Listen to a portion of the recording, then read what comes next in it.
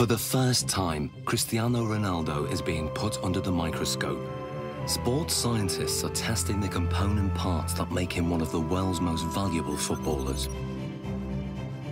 His body strength has been tested. But now, scientists are going to test his mental ability. How much of Ronaldo's success comes from what his mind is doing on the pitch? He is as well a little bit air of arrogance, you know, that believe that he is the number one. First, it comes from the fact that you know you can. Deeply inside himself, he knows that if he wants, he can pass anybody. If you are strong mentally, the quality is coming natural. So I always try to be focused in my game, and my mental is quite good. To find out how his mental ability contributes to his performance, the scientists are going to start by testing Ronaldo's spatial awareness. They're fitting him with these state-of-the-art eye trackers that will reveal exactly what he looks at when he plays. Okay, left one. They are operated by equipment specialist John Ward. And up to the top. Perfect. That's good. And running this test is sports psychologist Zoe Wimshurst. With Ronaldo, he's going to be using all of his senses pretty much while he's playing. Probably around between 80 and 90% of the information that he's taking in will be coming through his eyes. During this test, Ronaldo is going to try to stop Andy taking possession of the ball, and the technology will reveal how he does it. So, John, the eye tracker, explain to us exactly how this works. Okay, so you're both wearing equipment where we have a camera looking at the eye, Yep. and it uses infrared light to reflect from the eye. This picks up an image, and we have a camera at the front here that looks at what you're seeing, so yourself and Cristiano. The software will then match those two together. We'll see exactly what you guys are looking at. Fantastic. Let's do this thing. Okay, let's see if you can keep that ball 5 seconds away from me. Play.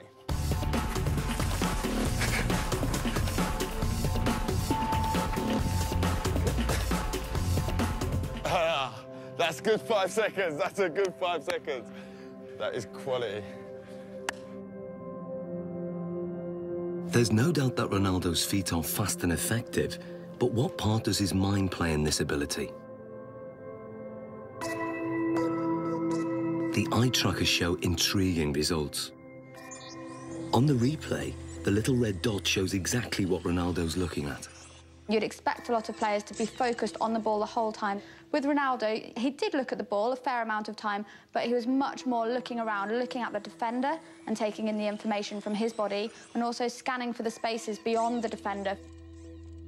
Andy, on the other hand, can't afford to take his eyes off the ball because he doesn't have quite the same ability to predict where the ball is going. To actually see what's going on, we need to slow it down to 1/3 of actual speed. Yeah. That's how fast Cristiano is, so you didn't have much of a chance, I'm afraid. Thanks. In 8 seconds, he pulled 13 moves on you. Okay, and we're not just talking kicks of the ball, we're talking step-overs, spins. Oh, it was beautiful. So you can see here on the gaze data, you can see he's concentrating on the ball, but what you'll see, and the interesting thing, is when he wants to go past you and looking how you're moving, he's predicting where you're sort of going to be, he's looking for movement in the hips to sort of plan his next move. So he looks at the ball, then he looks at where I move, and then he executes his trick. You see it comes in, looks at your foot, looks to the other one, up to the hip. Really accurate, precise, sharp movements. And then when we look to watching you, you're mostly trying to follow the ball, which means you're only ever going to be able to react to where the ball is moving rather than anticipate in advance anything that he's going to do. So you're always going to be that one step behind.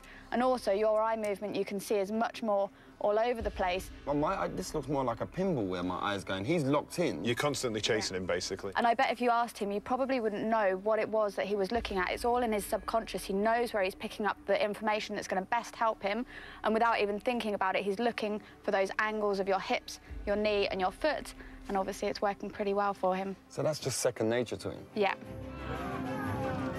Ronaldo's subconscious ability has come from thousands of hours of practice, which have filled his mind with so many permutations of the game to tap into, that when it comes to match play, he has an uncanny ability to perform without having to think or even look at the ball.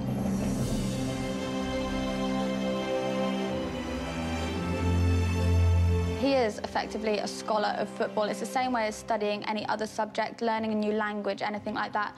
You build up experience, you learn the basic rules of grammar in the different words that are available to you. So in football terms, that's going to be the skills, then putting them into a match situation. And so as you become more fluent in the language, you don't need to think about it as much. So Ronaldo's vast experience gives him the ability to intuitively read the game under normal conditions. But what if the conditions are very far from normal? Can Ronaldo still hit the back of the net if all the lights are turned off and he's in complete darkness? OK, what we're going to do, we're going to have Andy feeding the balls in as if it's a cross, and then sometime in the ball flight, the lights are going to go black, so you won't be able to see anything at all. We're expecting you to be able to put the ball in the goal. That's what we're hoping will happen. We're hoping that you'll have picked up some advanced cues from Andy's body position, the shapes, the positioning of his feet and his hips, and therefore will be able to tell exactly where the ball's going to go and get yourself in the right position, even though you can't see it. OK. Taking Ronaldo on in this seemingly impossible test is an amateur footballer called Ronald. Come and join me, Ronald. Ronaldo. So we've got Ronald in here, same age as you, roughly the same height. We're going to use Ronald as a comparison and see how he reacts doing this same test. Ronald is going first. Dark! Light! Light! So what does the night vision reveal? Ronald misses the ball by quite a way. Perhaps not that surprising. But can Ronaldo do any better? I hope to do once.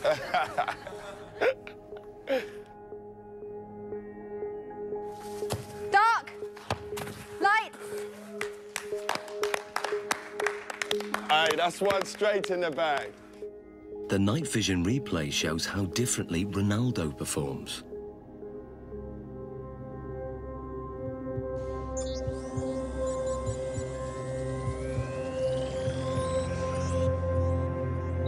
To confirm that wasn't just luck, another attempt. Dark! Light! Love that. Be careful.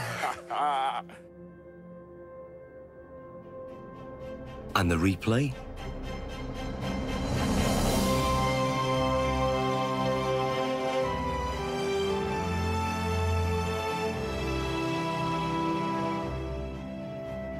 How hard is that? It's difficult because it's changed a lot. Yeah. Because you are focusing the ball, and after the light, you have to try to memorize the ball. Human reaction time is about 200 milliseconds, and by 500 milliseconds, Ronaldo's subconscious has interpreted Andy's body language, worked out which direction the ball will go in, calculated its speed and trajectory, and then programmed his body to reach it at the optimum moment. Love that. It's almost as if they're doing maths in their head, even though they wouldn't be able to describe it to you. You could see from their performance that Ronaldo saw the first part of the ball flight information. He'd picked up information from Andy kicking the ball and was able to move his body into the correct position. This is because he's processed the information, he has experience of where the ball is likely to go, he's able to analyse all that as it's coming towards him and therefore connect successfully with the ball. Love that. Ronald, on the other hand, doesn't have the same level of experience. He would have watched the ball flight. It's likely that he will just have had his eyes on the ball instead of picking up any information from Andy himself. And then when the lights go down and it's black, he's kind of stranded in no man's land a little bit and just has to do his best to react, but is naturally going to struggle with that. So far, the lights have been shut off when the ball is in midair. But now, the lights will be turned off just at the moment Andy kicks it. Can Ronaldo score with only Andy's body language to go on? Here you go, we'll get one. We good? Yeah, good. OK, Ronaldo. Dark. Light. Light. Aye. Ronaldo, quality. What was that, a shoulder? Back. Great finish, great finish.